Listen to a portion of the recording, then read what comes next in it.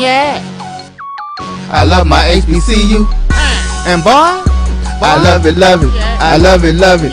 I love my HBCU. And man, I hope my team they won one. Yeah. I hope my team they won one. Yeah. Man, I hope my team they won one. I hope my team they won one. Yeah. I tune into the HBCU Sports Lab to see if my team won or lost. If they lost, I'm quiet as a mouse. But if they won, keep tab. I'ma do the dab, yeah. Dr. Cavil, he know what he be talking about. Mike and Charles, they know what they be talking about. They compress the analytic data with the hip hop. If you know them like I know them, they gon' tell you if your team, if they won or lost, and who the ball. So listen to Professor, yes sir, yes and pay. This is Dr. Cavil with Inside HBCU Sports Lab with Mike Washington, Charles Bishop. But as you see, we have visiting clinical professor A.D. Drew. I wanted to bring it hot and heavy. How you doing today, Drew? I'm doing fine, my brother, doing fine. And my question of the day is, I did some extra homework over the weekend, Doc. And I like it. Extra credit. What I need to know is my grade high enough now so that I test out of the final, or do I need to go back and do a little bit more research? No, you're pretty close there. We're pretty close there. We got one more test in the season. You do well on this last test, and you will be exempt from the final. You will be exempt from the final. Appreciate it. Not too many students get that in the class now. So, you know, you high on the ranking in that graduate level class you got going on. With that, welcome episode 208 of Inside the HBCU Sports Live radio show and podcast, as I should say. The show that's covering the sporting HBCU diaspora, all things HBCU sports, institutions large and small, from the NAIA to the NCAA.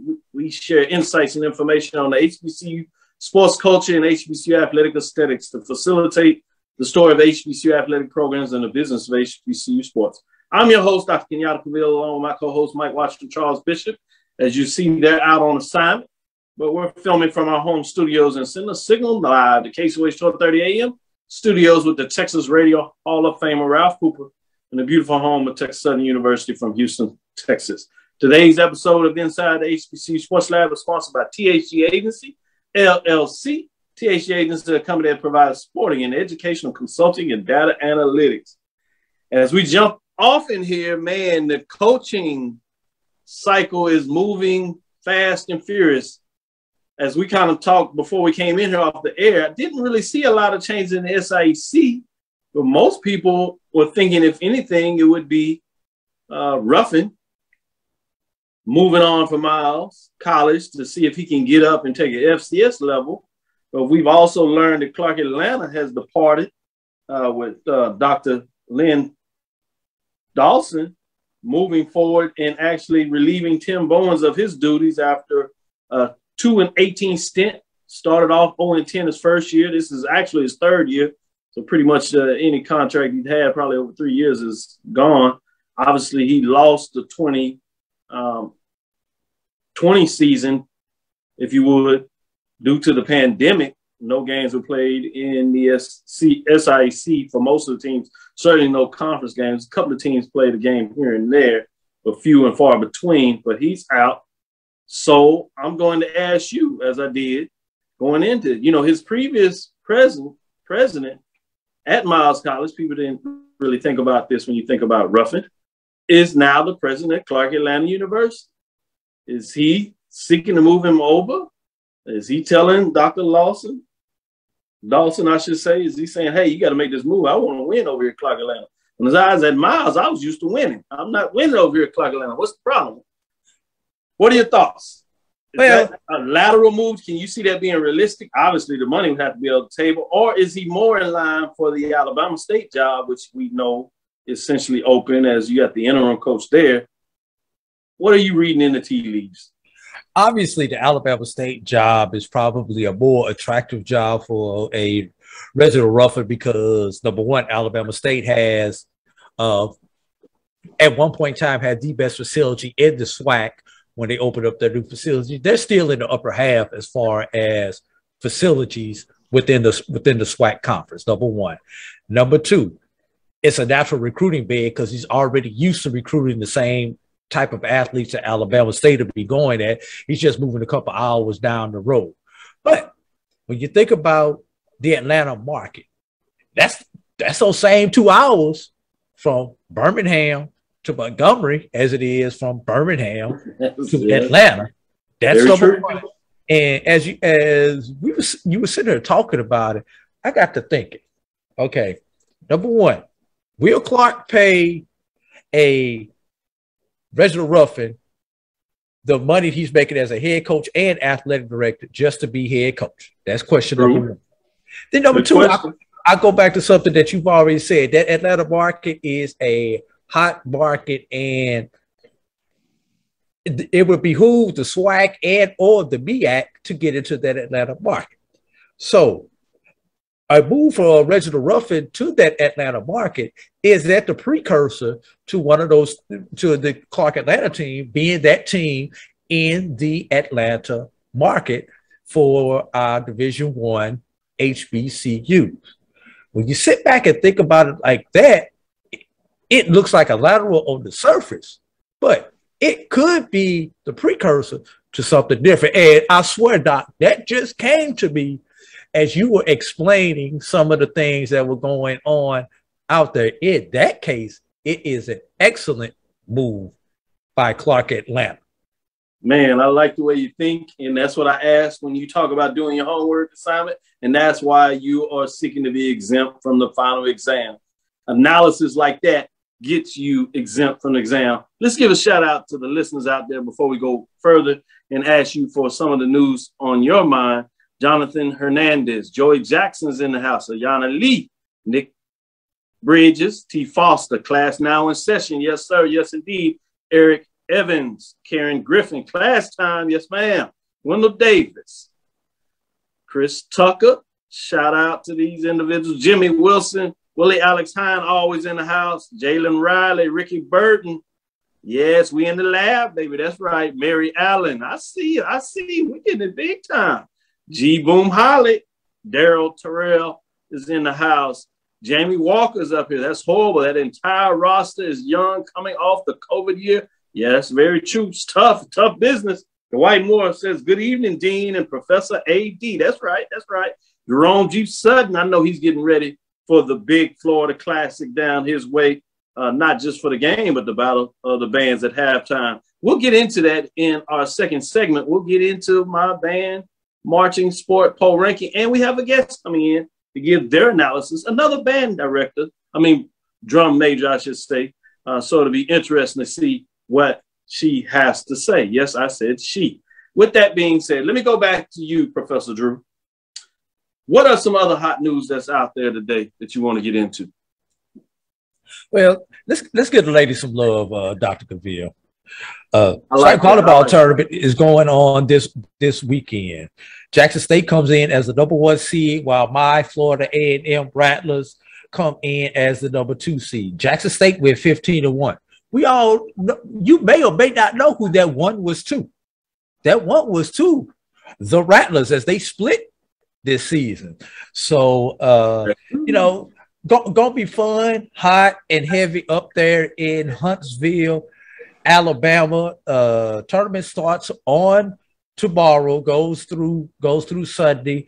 I definitely plan on watching the final on ESPN Plus at 3:00. Don't know if that's Eastern time or Central time on Sunday, though. I know it's 3:00. Yeah, it's usually I'll be ready at 3:00 Eastern, and if not, I'll come back at 3:00 Central. There you go. I like the attitude. That's how you do it. This is one of the times where, being associated with the Texas programs, Texas Southern Tigers as an 8 seed, Prairie View A&M Panthers as a 7 seed. This is one of the times where I'm not really looking for the upset. Just because of the rivalry that's been on the gridiron now, all the noise talk coming in the season, there was a little noise talk with Brian talking about Jackson State, anybody else going to play volleyball. Then you get the first matchup and Jackson knocks FAMU down. FAMU gets a little revenge at home on the second matchup. This is one of the ones where I would love to see the number 1 and number 2 seed play each other in the championship round. I do must say those 3 and 4 seeds, Alabama State, Arkansas, Pine Bluff. They're tough. Not quite as good over the season as Jackson State or FAMU. I believe Alabama State got that upset over FAMU, or it might have been Pine Bluff, but that's where FAMU got its second loss. And so those could be intriguing matchups in the second round, if you would, in terms of the semifinals. So I'm curious about what that may look like, but we shall see in terms of what's going on. Let's jump over and get into the MEAC and give the women on that side some love. When you have your top 8 teams going in there, in terms of Howard as the number 1 seed, you have South Carolina State as the number 8 seed. You have number 2 seed as Delaware State, and the number 7 seed is Morgan State. You have the 3 seed as Coppin State versus the number 6 seed Norfolk State. And the 4-5 matchup is North Carolina Central versus 5 Maryland Eastern Shore. That tournament also starts on Friday and it ends on 7. It is listed as an 8 p.m. ESPNU, ESPN3. That's out of the East Coast time zone. So I'd imagine that 8 o'clock is Eastern. So you're talking about 7 o'clock Central, but it's another one of those, as you said, tune in at 7, and then you can make sure you catch it Central time zone. If not, you can tune back in at 8. But I'm pretty sure it's a 7 o'clock matchup, if you would, in terms of volleyball. Interesting to see. Wanted to give the ladies some love. Clicking back to you, AD. We have a little more time before we get in our first break. Any other news that you wanted to jump out there and put on the floor for discussion and dialogue in the lecture lab as we get it going? Yeah, the greatest basketball conference in America. Yes, I said in America, and I'm not talking about the ACC. I am talking about the CIAA. You know, CIAA is back in the basketball business. Well, what more do we really need to say other than the CIAA is back in the basketball business? Virginia State went 2-0. St. Aug, Bowie, Claflin, 0-2. Everyone else split over the weekend, but man, CIAA basketball, I just can't get it out my mouth crisp enough. And I am so looking forward to see what happens at the end of the season with the tournament in Baltimore, especially if you get a Virginia State, a Union, Lincoln, or a Bowie State, one of those northern teams that make a deep run either on the men's or the women's side in that CIAA tournament up there in Baltimore. Yeah, the CIAA is something special. It's in Baltimore, so it's going to be fascinating to see what that looks like post-COVID, as you didn't get the tournament last year. But talking about basketball, the round ball, if you would, we had a CIAA SIAC match going back to Atlanta with Clark Atlanta. Winston-Salem State took it to Clark Atlanta and got that head-to-head, as you talk about the CIAA basketball being strong. They showed it on the hardwood this year, so it'll be interesting. Give you a little one going back to the women's side. You did have a matchup with Miles, who was predicted to win the regular season, certainly that division, getting a chance to give Edward Waters, who's looking to make the move, a taste of the medicine, and they really jumped on them pretty hard and heavy. So it's just fascinating when you talk about all the moves and the matches that's taking place here. A lot going on as we start to turn the clock. We find out who's going to earn some championships in football. We've already seen it at the Division II level between the CIAA and the SIAC football champions. They're in the playoffs. So we get a chance to talk about that in the second half of the show. We'll take a little deeper dive and get Professor Drew's thoughts on that. We're told in those playoff games. He gave us some lessons on Tuesday about why they are in the tournament and where they're seated and why some teams such as Savannah State didn't get in. But we'll talk more about really the gridiron this time, I promise. And then we'll get into some of those major matchups. So wanted to talk about that. Did want to give a little more news before we take this break. NFL to host second annual Madden NFL 22 by HBCU tournament.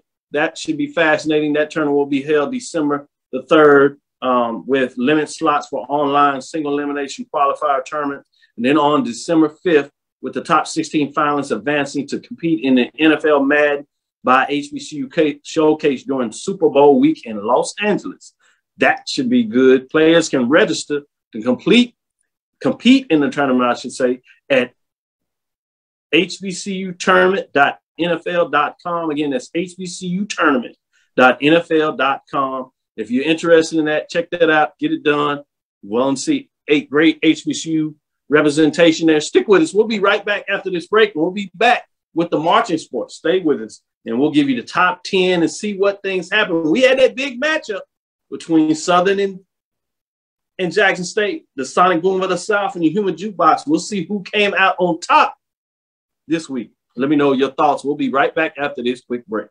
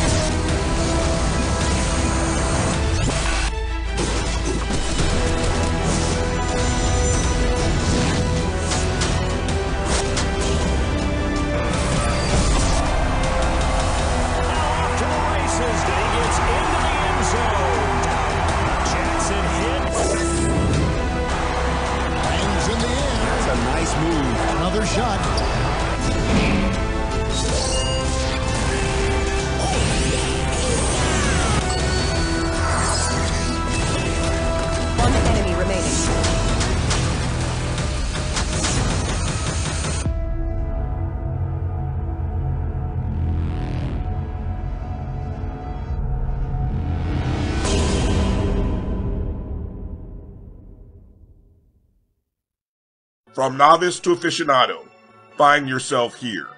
High quality cigars plus personal customer service with Slow Burn. Visit our website, www.slowburnwaco.com. Slow Burn is Waco's only mobile cigar lounge featuring a meticulous curated collection of premium cigars. It's more than a mobile lounge. It's an environment and an experience rich in history, luxury, and personality. An elegant extension of any celebration occasion. It's the perfect escape and meeting place, a space where you can relax or enjoy a shared passion. Have Slow Burn plan your next big event, or before you are planning to celebrate your win over your athletic rival, you can shop our collections at www.slowburnwaco.com. But if they want, keep tab. I'ma do the dab, yeah. Press the analytic data with your hip hop. If you know them like I know them, they gon' tell you if your team, if they want a lot, and who the ball, So listen to Professor, yes sir, and pay attention, cause he gon' teach a lesson. This is Dr. Cavil with Inside the HBCU Sports Lab with Mike Washington, Charles Bishop. As you know, they're out on assignment, so I have the visiting Professor A.D. Drew in. And we have our guest of the week that's going to help me analyze what she thinks about my marching sports poll ranking, the top 10 for week number 11. That is none other than Shaunetta Heiskell, as she is part of the 1876 Sports and Culture, former drum major at Prairie View A&M University, Marching Storm. So let's bring it up. Without further ado, as you know, let me know your thoughts on my marching poll ranking. We'll get your chance to get in and say what you do. You're an expert more than me. But as everybody knows, the difference in my poll or the poll that I do is the fact that there's winners and losers. This is marching sport, HBCU marching sport. So we don't have time for all these fan polls where they go into a certain market and see who they can rise up to see the vote a team or band the highest, and I call it the team because it's a marching sport, right? No, we have matchups. 0 quarter, halftime, the 5th quarter. Somebody wins, somebody loses. That's just what you do in a sport. So let's get into it, the top 10, and see what you think as we get into our marching sport. We have those receiving votes. Nobody drops out this week. So in terms of the top 10, not a lot of changes at the bottom, but we'll run through it. North Carolina A&T, the blue and gold marching machine, they're 2-1. They haven't had a lot of contests. They moved out to the Big South, so they only had a couple of times where they played HBCUs. You had a couple of weeks ago where you had North Carolina A&T and South Carolina State. North Carolina A&T did win that battle in terms of the blue and gold marching machine, so they come in at 2-1. At number 9, you have Alabama State, mighty Marching Hornets. They're 3-2, 1-2. They probably had some of the closest contests. They got a little bit of house when they went to FAMU, went down to add another matchup in Jackson State, 2 of what many people believe are the better bands across HBCU landscape, certainly in the SWAC. They held their own, but they sit at number 9 at 3-2, 1-2 in terms of what they did in terms of conference matchup. At number 8, you have Prairie View and the Marching Storm, 2-1 in terms of conference, 2-1. As you see, they only have conference matchup. They did not participate early in the season in the Houston National Battle of the Bands, where we took the top 4 teams. They got wins. The bottom 4 bands, they got losses because, again, we do wins and losses. Haven't had a lot of matchups, so they sit at number 8. At number 7, Hardcore State, the Sound of Dynamite band. This team, some people is enigma. Some people say they're on it. Some people say it's matchup. I want to see your thoughts maybe on this one. 3-1, 2-1 on the season. At number 6, surprising a lot of people and really getting it done is Kentucky State, mighty Marching Thoroughbreds. They've taken it to the SIAC, 3-0 in those matchups, but they had a couple of non-conference matchups. Probably had the biggest upset this year when they took it to Tennessee State, the Aristocrats, 5-0, surprising a lot of people in that matchup. That's your bottom 5 in the top 10. Let's go to see where it really supposed to be great. The top 5, Bethune-Cookman, the Marching Wildcats are hanging on to the 5th spot. They keep losing points because they're just not having enough band matchups. They do sit at 2-0 in those matchups. And then we go to number 4, Norfolk State, the Spartan, Legion Marching Band. Surprising a lot of folks, they sit at 4-1, 2-0. Got a big matchup where they took out Delaware State. Some people says the competition is not there. Some people says it's probably one of the best bands that you never have seen. They got a lot of house when they came to Houston, snuck out of here with the W in terms of finishing top 4. With that being said, getting into the top 3, the cream for a lot of folks, we have getting in here is none other than Jackson State, the Sonic Boom of the South, 5-2, 3-2. They took the L. Some people said not so fast. That's just how the folks voted. Losing all the first place votes in that prime time matchup, they stay at number 3.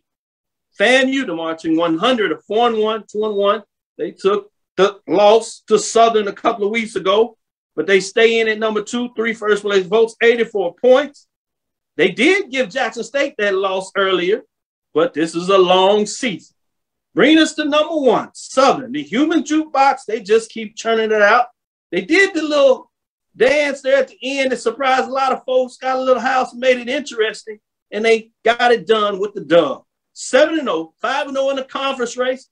Football team not doing so well, but the band is holding up their side of the ball. 5 first place votes, 9-0, 90 points.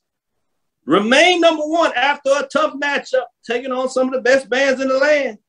They get it done. Let me go to our guest. Shaunetta, what do you think of the marching sport? Now, remember, we want to bring you back. No, just kidding. Do what you do. Break it down. No, it does. I will say you have some bands on that I'm not seeing this season, but I have heard. It does break my heart to have my beloved Prairie View in the bottom 5. But hey, it is what it is. Okay. It doesn't surprise me that Southern is sitting at the top. This year alone, I would still say that my favorite band is Jackson State. I think Southern, sometimes I wonder if a lot of it is just hype, and if it's they're not resting on their laurels. I'm not saying that by any means, but I just think, are they really that good, or is it just we've just come to love Southern, right? Now, fair. Yeah. With that said, to me, you cannot beat Southern simply because of the power of it's pretty much all brass. So you just can't beat their sound. Now, what you can beat is song selection. You can beat arrangement. And I haven't seen too many other than Jackson State beat that this year. Okay? About the arrangements of the songs and the song selections. But I think that you had Bethune-Cookman on there. They're a sleeper for me. I think a lot of people were so excited when they talked about FAMU and Bethune-Cookman joining the SWAC, and so much of the attention was on FAMU that I just don't think people paid much attention to Bethune-Cookman. But you know me, I love tradition. And Bethune has this signature move that they always do. And to me, I've always said, take any of these marching bands, you put them in a white uniform, and their fans should know that's my band. And I love the fact that I know that with Southern, I know that with Jackson State, even Grambling. I didn't see Grambling on your poll or Texas Southern, so I'm kind of SWAC hating, but but it's cool. But no, I do. I think I'm a fan of North Carolina A&T. I can see why they're at the bottom simply because of how you are ranking these, having to have that competition. But I'm a lover of old school. Anytime I listen to North Carolina A&T, I know they're going to give me that fix. But kudos to all the bands this season, because a lot of them are taking us back to old school and making us, for me, fall in love with marching bands again, because in recent years, I kind of started, they were playing too much of this new school where I didn't get the full band sound, the chords. You know, there's more to a song than a bass line. And so I really like what I'm seeing just this season alone with marching bands. And so as far as your poll, again, I still think that PV should be ranked higher. But if you ask anyone, I think right now, Southern Jackson State would be a toss-up. So, yeah. So before I go to AD Drew and get his take on this, Drew, I want you to think about this, and then you can break down the poll. Eric Evans says Kentucky State 4-0, but not in the top 5. He doesn't get it. So that's an interesting point. White Moore says, yes, the juke has been the standard. Thanks, Doc.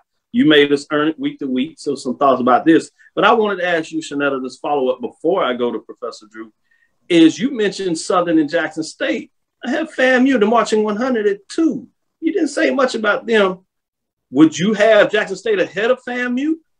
Yes. What are your thoughts in terms of that, and why would you have FAMU bump down a little bit? I saw you said that Prairie View should probably be in the top 5. Certainly understand that. You have some appreciations for all these bands, and I thought that was unique the way you broke that down. But why would you have Jackson State over FAMU?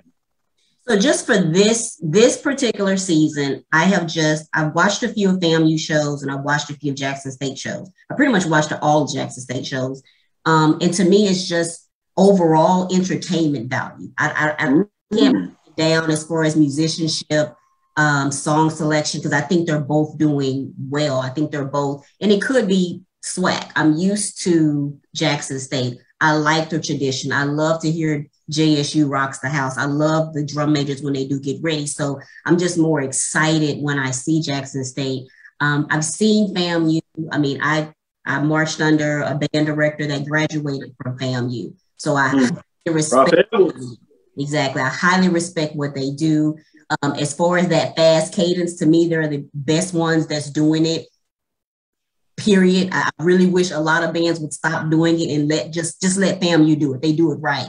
But for me, it's just been that entertainment value for me that Jackson State is giving. I love it. Great stuff. Go ahead. I always tell people I'm not a fan of Jackson State's drum major style, all the bouncing, but I still love it because it's what they do, and they do it so well. But I really like the way that you break down on tradition, because I think that's important for folks when they look across HBCU bands and really start to understand the importance of it and the uniqueness of it, and how do you recognize bands for who they are and what they are over a period of time. Drew, I want you to get in here and either break down your thoughts in terms of my top 10, or I teased out there a little bit about Kentucky State maybe should be in the top 5. Either one of those thoughts. Take it away. Well, number one, I do agree Kentucky State should be in the top 5. I think that there should be 3 teams that should not even be in the poll. And I'm going to tell you why. It's week 10. We're going on week 11, Doc. I think these bands should have marched have had at least 4 matchups by now, including one on the road that is not a classic. That's not a neutral site classic. You need to go march in someone else's house at this point in time in the season.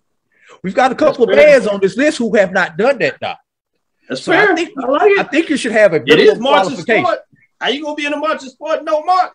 Exactly. Especially you got to go on the road. You got to beat it in the basketball poll, the football poll. Road victories count. Some of these bands don't have a road victory because they don't have a road game at this point in time in the season. That's number one. Number two, bro, where's the MEAC at? I mean, is the SWAC that good? The MEAC that bad? Oh, what? Where is MEAC? I need y'all to step up and try to get in this poll. Y'all not even in the receiving votes. We got Norfolk and everybody else. I know everybody left the MEAC, but I thought the bands were still around. So where you at, MEAC? I need you to get on your game and get things going in that conference. And then we're gonna have to clip that. We're gonna have to make that a clip. MEAC, where you at? And then number three, it's Classic Week. So, I have no love for Bethune this week. I just want to put that out there. I have no love for Bethune this week. It's Classic Week for us in the state of Florida. I understand. But it's family, but it's personal. It's personal. But the one thing I will say, this is a little sidebar off of the poll. I've had the luxury of going to what I call the two of the greater band schools in the nation. FAMU, arguably one of the best show bands that we have out there. You put them out there on the gridiron at halftime, they are going to give you a top-notch show. Southern has taken on FAMU, has taken on Jackson State. They deserve to be number one. But I also went to another school that they had this little smaller band called the Marching Crimson Pipers, who may be probably the best stand band that we have around. For me, I just wish I had a combination of both of them. The great show on the field and that great stand band, because I've been a part of both universities with both of those. I'm going to leave that open for discussion. Oh, I love it. Great points. Great points. Shaunetta, I'm going to give you the last word before we get into the break. It's funny that he talks about the Crimson Pipers. We're talking about Tuskegee. And, you were right. I love that ball and parlay. But Doc, if you remember a few weeks ago, I made a comment about that because you go to YouTube right now and you Google, you search ball and parlay Tuskegee. I love how hype the crowd, the fan. I love that. What I don't like is the sound of the band. I have yet to hear a clip where it sounds like, to me, a college band. Interesting. That's because they filmed it on an Android, not an iPhone.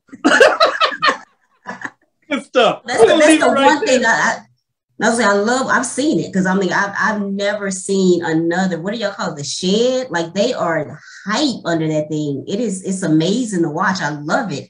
But every time I'm listening to it, I'm just like, if the band could blow like Southern or I'm gonna throw my PV or my Jackson State in there, that would be top notch to me. But no, I love the tease. I love the tease. This is a great conversation.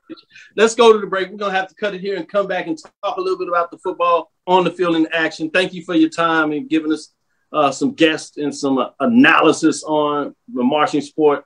And you'll be welcome back. Great analysis. You did a great job. Let's take it out. We'll be right back after this quick break. It's never too early to plant the seed, to share the tradition, and instill a sense of pride in your HBCU with your little ones. HBCU Pride and Joy Children's Boutique helps you share your school spirit with a wide selection of adorable kids apparel and accessories officially licensed from your favorite HBCU. Visit hbcupridejoy.com and follow us on all social media at HBCU Pride Joy on Facebook and Twitter. This is Carlos Brown, letting you know that we're on the move. You can now catch the Carlos Brown Show beginning this July on the Black College Sports Network each and every Saturday from 11 to 1 Eastern Time. That's 10 to 12 Central Time. Same time, new place. On Facebook at the Carlos Brown Show and Black College Sports Network. Online at www.mybcsn.net and on the BCSN app available on Google Play and the Apple App Store. For 200 years, Montgomery, Alabama has been making history by people who had the courage to stand up for change. Today, this riverfront city has been reborn, embracing the past and looking forward to the future. From the National Memorial for Peace and Justice to the stage of the Alabama Shakespeare Festival, this is where history was and is made. We are proud to call Montgomery home, and together, we can be the change. Press the analytic data with your hip hop. If you know them like I know them, they gon' tell you if your team, if they wanna law, and who the ball. So listen to Professor, yes sir, and pay attention, cause he gon' teach you. This is Dr. Cavil with Inside HBCU Sports Lab with Mike Washington, Charles Bishop, sitting in as the visiting professor is none other than Professor Drew. You just got finished listening to Shaunetta Heiskell of 1876 Sports and Culture, breaking it down and taking analysis of the HBCU marching sport top 10 poll ranking in week number 11. You can catch her on the 1876 Sports and Culture podcast, doing a great job breaking down Prairie View analyst, as she is a former drum major of the Marching Storm. With that, let's get back on the gridiron and get into it. We're going to get into the playoffs, Division II playoffs. Yes, playoffs. Practice? No, playoffs. Bowie State Bulldogs earned the number 2 seed in NCAA Division II playoffs. Will host Lenoir-Rhyne in the first round. Let's get right to it. You got Lenoir-Rhyne coming in at 8-2, 6-2, and they're on the road at number 1 Bowie State Bulldogs, 7-0. What's your thoughts on this matchup, Drew? Hey, Bowie with one of the top scoring defenses in the nation. You know, Bowie, I heard that top scoring defenses. I like that. Top scoring defense. I believe their defense has accounted for 6 or 7 touchdowns on this season. Now, keep in mind, we're not talking about setting them up with a short field. We're talking about pick sixes, fumble sixes that they've taken back to the house this particular season. So, and Bowie's going to need that defense in order to do what they do, because Lenoir-Rhyne has the number 9 offense in the nation. So Bowie's defense is strength on strength going into this matchup. You know, the good thing about that is Bowie State's offense is a heck of a lot better. Match it up against Lenoir-Rhyne's defense. Bowie has a top 30 offense, while Lenoir-Rhyne's defense is not in the top 50. So Bowie has the advantages. If that Bowie defense could turn Lenoir-Rhyne over once or twice, Bowie should win this game going away. Yes, I said Bowie should win this game going away, especially if they can get themselves a defensive touchdown. No doubt about it. Who you got coming out of it? Of this game? Yep. Oh, I got to roll with the Bulldogs, man. I got it. I think you was going that way. I'm going to do like old Tom Joyner. I'm always going black. I like it. Well, we're going to take the next one and see if you stay black. Albany State football earns number 4 seed in the NCAA Division II playoffs. Will host West Georgia in the first round. So this is an interesting matchup with West Georgia also coming in 8-2, 5-2 in the conference record, versus number 2 in our poll ranking, Albany State Golden Rams, 10-1 on the season, 6-0 coming out of the SIAC. I know you're going to stay black. That's just the way it is. But in terms of this matchup, what are your thoughts on it? And then tell me who you have. Once again, this is a clash of styles. West Georgia wants to throw the ball all over the field. We know Albany State does not give up anything. They give up the sum total of 5 points on defense. So, you know, this is once again a great clash of styles right here. Mm-hmm. Now, West Georgia, number 18 scoring offense against the number 1 scoring defense. Who's going to win, yin or yang? What Albany State has their advantage at is the way they rush the ball. You know, Albany State, one of the top in rushing offense in the nation. West Georgia, number 74 against the run. So let's think about that. Number 74 out of 160 teams. They're smack dab in the middle. They're average. They're mediocre. Whatever adjective you want to use. If Albany State can play defense, run the ball, keep it away from that West Georgia offense, Albany State wins by 2 scores. I like it. Eric Evans says, I need Bowie and Albany State to hold it down for HBCU so D2 respects Albany State wants Valdosta again. That's what it's coming down to. Albany State wants Valdosta on a dry field this time without the 2-hour rain delay. They think they can get them. Oh, I like it. I like it. Ricky Burton says, going to my first Soul Bowl this week before I hit the Bayou Classic next weekend. Charles, best to show your boy a good time. I'll make sure Charles get that. He needs to show you a good time as he's in there. He'll be doing a little work, but before that, he should be able to show you a good time. Are they still calling it the Soul Bowl? Or did they change it to Well, Soul Bowl is the old name, so I'm just using what they is, and I was finna jump into that. It is the SWAC Classic as you talk about it now. Which that will move around. That SWAC Classic name will go to event to event. So you'll see that throughout the season next year. Great points you make there. But let's stick with that. Let's stick in the SWAC and give you a little bonus. Obviously, you had those 2 matchups. So usually we give you the independent and major classic matchup at the Division II. But other than the playoffs, those teams are not playing now. So let's get into some of this. And let's give you a major classic matchup, which will be a top 5 matchup. You got Jackson, Mississippi Veterans Memorial Stadium, SWAC. In terms of this week, it's going down. That is November the 20th, 1 o'clock, ESPN2. You have number 5 Alcorn State Braves, 64-5-2 at number 1 Jackson State Tigers, 9-1-7-0.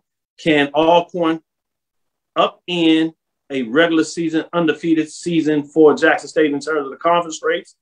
Alcorn State Braves obviously needs the victory to force Prairie View to do what they have to do next week against Mississippi Valley State. They're still in the hunt. So this is a big-time matchup, big-time rivalry.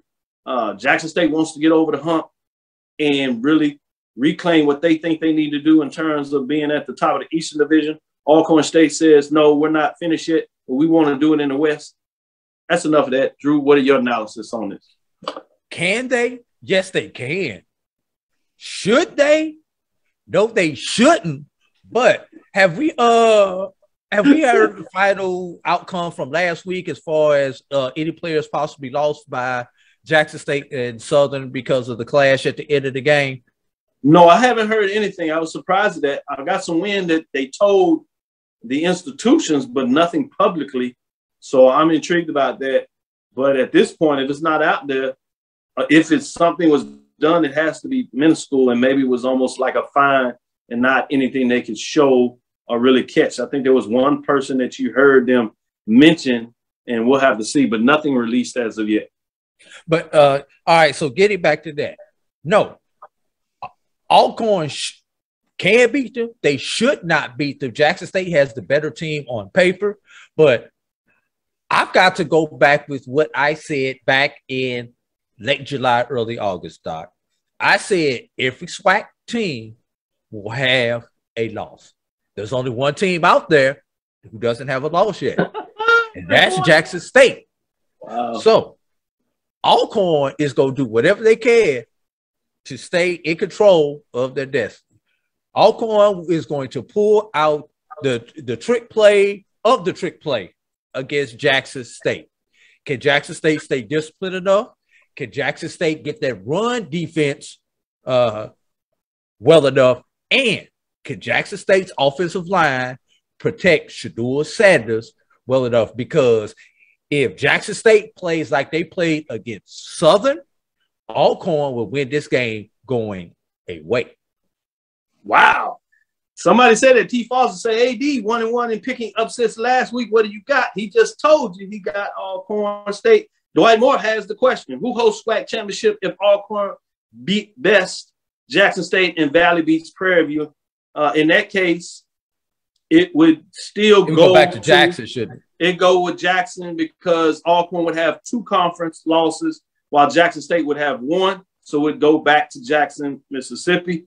If Jackson beats Alcorn and Prairie View, it still stays in Jackson, Mississippi with Prairie View going to Jackson. So either way, Jackson has secured home field advantage in terms of what they've done regardless of the outcome that takes place with Prairie View. I like what Silas Edward McMorris says. Valley is not beating PV. Y'all can get all excited about this Mississippi stuff. It's not happening. But AD Drew said he's called that, so it'll be interesting. Great Thursday evening, Lab Fanatics. Late again, Falcons traffic. No problem. We understand it. We're just glad to have you in here. G. Boom Holly says football tiebreaker rules. Yes, we have the breakdown of tiebreaker rules. It's still, in this case, would be the first one, which is just head-to-head matchups.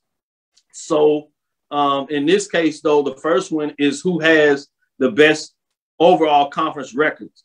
If Alcorn beats Jackson State would fall to 7-1 in the conference. Alcorn would go 6-2. In your case, Prairie View would also be at 6-2 since Valley, in your analysis, would beat them in terms of what the guy asked. But Alcorn would have the head-to-head over Prairie View.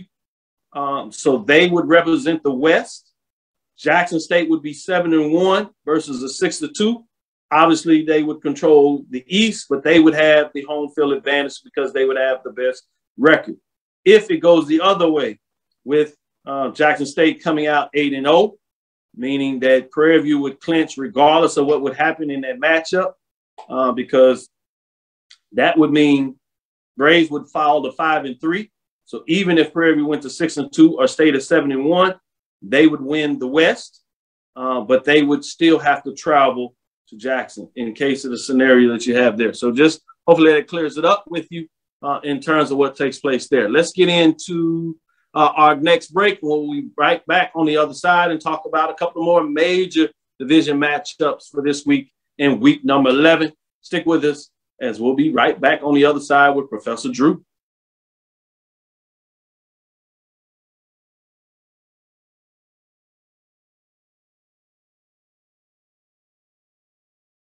As we're waiting to get into the break here, let's do this. Give you a little bonus action. We have Greensboro, Big South matchup, Garner with their Bulldogs at 3-7, 1-5. At number 7, North Carolina A&T State Aggies at 5-5, 3-3 on the season. I do want to get the matchup. Can the Aggies get out of this rough season with a winning record? Do you think they get it done against Garner-Webb, especially at home for the seniors, Professor Drew? Well, if it's anybody in the Big South that they should beat, it's this Garner-Webb Bulldogs team. You know, A&T, disappointed for A&T standards, but you know, coming off that victory against South Carolina State, where they've garnered a little bit of momentum. Yes, I see A&T going out with a 6-5 record. Hey, learning curve. You're in a brand new environment. You know, Doc, you moved into a new neighborhood. You got new neighbors, and you have not figured out what the HMA rules are for your particular area. So, you know, that's what this season has kind of been like for A&T. They don't even know what an HMA meeting is in that new conference. So they're trying to get everything worked out. But I do think A&T finishes 6-5 and does what they need to do to go ahead and secure a winning season. Good deal. Let's see if we can go to break and then come back. This is Dr. Cavil inside the HBCU Sports Lab with Mike Watson, Charles Bishop. Let's see if we can go right to the break, and we'll come back and talk about the other side. With that, we'll be right back after this break.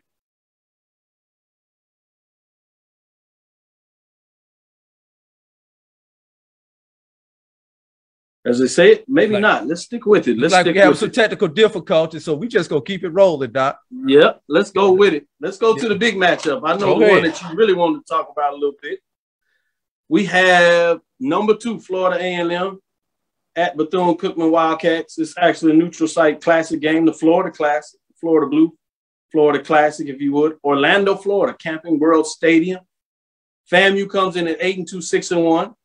At Bethune-Cookman, 2-8, 2-5. Bethune-Cookman Wildcats have won their last 2 games. FAMU has won 6 straight games in terms of their record. They're fighting for a playoff bid in some people's minds. Some people says it doesn't matter. This is on ESPN3. This is a big-time matchup. Can FAMU break the streak? Is one of the biggest things out there outside of the playoff bid. AD Drew, what are your thoughts on this? Can FAMU break the streak? Yes. Should FAMU break the streak?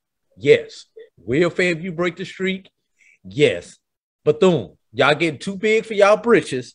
Y'all done won yourselves 2 in a row, and y'all think y'all doing a little something over there. Y'all will not spoil our playoff bid this year over there in Daytona Beach, Florida. I just want all my Bethune people to know that we gonna get to the playoffs. We gonna get on a run in the playoffs, and we gonna bring the debate once again. Remember 2019? Who was number one, FAMU or A&T? We're going to bring that debate again because FAMU will get on the run in the playoffs. We're going to make everybody think about who should they vote number one, the Celebration Bowl winner or a Florida A&M who makes a run into the FCS playoff. Start thinking about it because it's going to happen. We're going to have to make that decision, Doc. I just want you to keep that in mind.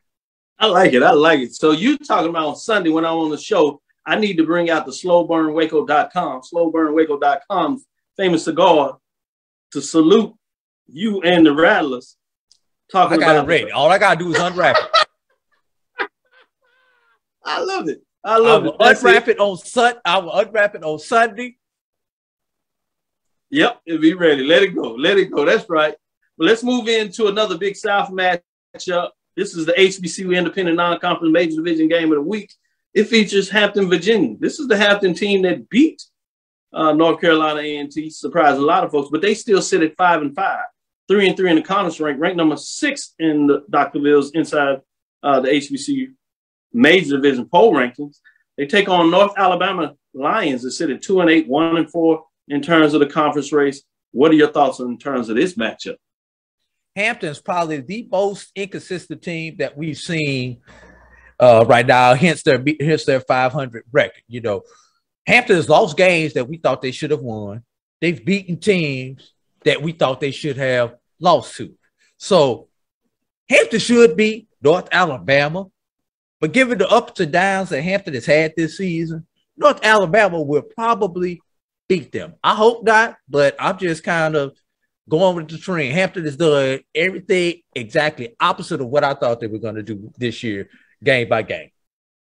That ain't like your HOA analogy. With that being said, let's get into the MEAC. Let's do the Norfolk, Virginia, William Dick Price Stadium, 1 o'clock, ESPN3. This was supposed to be a game a couple of weeks ago that was going to determine who was going to go to the Celebration Bowl and win the MEAC de facto championship game. Not so much now. South Carolina State Bulldogs have wrapped that up with the 5-5 overall record. More importantly, 4-0 in the conference record, sitting at number 8 after a tough loss to North Carolina A&T, where they lost a quarterback in the second quarter. So they're without a quarterback for this game. Does that give Norfolk State Spartans at 6-4 and 2-2 the enough to get it done for their seniors at home, or are they still reeling based on the fact that they lost those 2 previous conference games after being up 20-plus points in both matchups, both at the half or before the half? Can they find a way to bounce back and at least kind of save their season with a big win over South Carolina State Bulldogs? What are your thoughts on this matchup, Professor Drew? Dr. Cavil, I don't know if you were listening to the sports rap when Brian and I coined the newest hashtag. You know, we had hashtag protect your homecoming. Now our new hashtag is MEAC-ish, I-S-H. MEAC-ISH.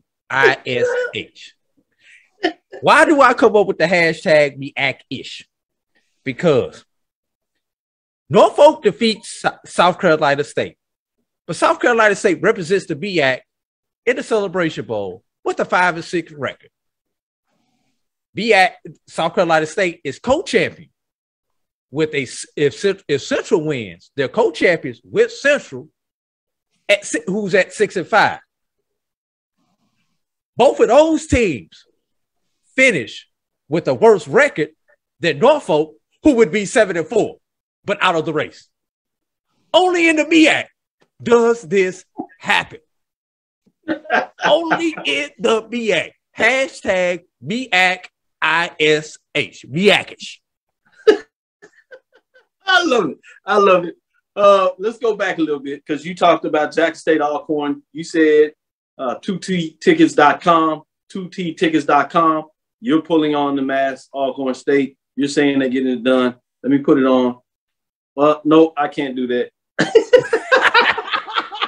I need them to lose. Well, just saying. Obviously, you talked about FAMU, and let me find Bethune-Cookman, make sure I get it out and represent for them. Oh, don't even look for it, Doc. You can just pull out the green and orange. Don't even worry about looking for that one. I don't even want to see it on. Why you even put that on camera with FAMU? I love it. I know it. But we got this Alabama A&M Pine Bluff game. This is the game that features the two teams that were in the spring championship. Alabama A&M, both of them didn't have the season they want. A&M a little better than what Pine Bluff is. Pine Bluff comes in this matchup going on the road 2-8, 1-6. At number 4, Alabama A&M, the Bulldogs 6-3, 4-3. Obviously, a lot of this has recruiting on the line, particularly for the Bulldogs, wanting to go out for their seniors and have a solid season in terms of least with the winning record and going out in style. But in terms of this matchup, Louis Crew Stadium, Huntsville, Alabama, 1 o'clock. What are your thoughts? Who's going to take care of this game on Saturday? Look, last time Aquil Glass would be on the hill in Huntsville in a Bulldog uniform. Don't be surprised if Aquil Glass throws about 7 touchdowns in this game. He is going to ball out for his last game on the hill. I'm sorry, Pine Bluff. I know revenge is on your heart. You want to avenge the loss from last year in the championship game, but that was last year. That was when we were talking about you. No one's talking about you in Pine Bluff, Arkansas. You're back to the UAPB that we all have known and loved. No offense, but that you're back to the old UAPB. Alabama A&M. Watch out. Glass may set some game records in this particular game, and when they pull him out of the game in the fourth quarter to that standing ovation, it's going to be great. I did want to ask you before I get into that last SWAC game of the week. I wanted to backtrack and go to MEAC. Delaware State, they got the big upset last week. They sit at 5-5. North Carolina Central, the Eagles, 5-1, 5-5 themselves. They have the one conference loss. They want to get a share of the championship, but they would need Norfolk State to beat South Carolina State. As we said, South Carolina State has already MEAC created the bowl bid for the Celebration Bowl because they would have the head-to-head record against North Carolina Central, although both of them would be at 4-1. Which one of these teams gets the winning record on the season, finishing out 6-5 instead of 5-6? I already told you. I'm going with Central just because it's the MEAC. Central is going to win. Delaware State, another one of those teams that's been up and down. They win when they're not supposed to. They lose when they should. They lose when they should win. But you can really say the same thing about Central. But I think Central has just a little bit of a better team than Delaware State, and they should be able to get it done. Yeah, you got Prairie View, Texas A&M. That's the number 16 BCS. Texas A&M Aggies won't really get in that matchup. The real matchup next week for Prairie View is against Valley in terms of Thanksgiving weekend, along with Tuskegee playing at Alabama State, as well as the Bayou Classic with Grambling and Southern. We'll get into that next week. But the last one we have Texas Southern going on the road against Alabama State. Two programs that desperately want to win. Alabama State wants it for its seniors, Special Ezra Gray. But you got a new phenom, another quarterback freshman in the league that's doing his own thing, Body. Who gets the best? Is it Texas Southern getting the win, or is it Alabama State in terms of those teams there? Texas Southern comes in at 2-7, and Alabama State comes in at 3-6. Tigers are 2-5 in the conference race, as well as Alabama State is 2-5. Both of them want to get that elusive next conference win. Who you got in this matchup? I don't think I'm going to say this. This is not going to be grammatically correct, but nobody in Alabama is going to stop Body. So I like Texas Southern's offense. I really do like Texas Southern's offense. So if they could get a little bit of defense to go there, exactly. And if Alabama State plays like we've seen them play on offense, which we haven't seen if you've seen some games where they haven't done anything on offense, I think Texas Southern can win this game by 20 points easily. So, and one quick thing about Prairie View. Prairie View will have a short week after playing a Week 11 FBS team. Don't sleep on Valley. Prairie View on a short week to win the SWAC championship. Watch out down there in Texas. Yeah, the only thing I would say about that matchup that makes it stronger, I certainly believe in Valley, but it's evident that they play different at home than they do on the road. They really haven't had a close matchup against a team that has a winning record or is in the championship race on the road. They have played championship teams in terms of FAMU, Jackson State at home, really tough, but it's something different than when they go on the road. Obviously went to Alabama A&M. They got beat up there. I think it's going to be tough in terms of taking a long road trip going to Prairie View. Prairie View has everything on the line. The Prairie View players feel disappointed, not just because they lost the game in their minds in a lot of ways, not to say it was the case or not, give Braves credit, but they thought their game was taken from them. So they're going to be mad regardless of what takes place against the Aggies this week. Coach already said they're going to be smart about it, so I don't think they're going to play the starters too long. They know the money's on the line. But we'll find out Saturday, even if their game means anything. I know you say you got the Braves, but I think Jackson State is going to play hard. They want to keep that undefeated record, so that one is one to keep your eyes on. As we said, it's top 5 matchup. Pride of the state, 2 very good programs, solid coaches in terms of one. One is a championship level coach. Other one is Hall of Famer who's able to get his team motivated, if nothing else, but he showed that he's had some great coaches. T.C. Taylor is the offensive coordinator at Jackson State. He's turned the tide. He's making that offense go as they kind of stumbled a little earlier. Defenses continue to do what they're doing, maybe getting the ball down a little bit, but it'll be fascinating. I think that is certainly the game of the week and want to keep your eyes on it. That'll do it for us. Thank you for listening to Inside the HBCU Sports Lab. Make sure you share our podcast with your friends and colleagues. I am Dr. Cavil, the Dean of HBCU Sports, coming from inside the lab in the College of HBCU Sports with Mike Watson and Charles Bishop. Hope you enjoyed it as we had our visiting guest lecturer, Professor Drew. That's AD Drew, Brian and AD of Sports Rap. Check him out. Nice of the round table and just all around great producer, getting it done in so many different ways. Again, we want to thank you for listening to Dr. Ville's Inside HBCU Sports Lab with Mike Watson and Charles Bishop every Tuesday and Thursday at 6 o'clock. Check us out on Sunday morning at 9 o'clock. We'll give you a wrap up of what took place in terms of HBCU sports for the weekend. We look forward to next week as we discuss the latest in the news. Follow me, Dr. Kenyatta Cavil, on Twitter. That's Inside the HBCU Sports Lab 1. Facebook and YouTube, that's Inside the HBCU Sports Lab. We're on Twitter, Facebook, and Instagram. Dream big. Continue to move forward. We will talk with you soon. Drew? Of course. Roy? Lecture? Dismissed. Dismissed.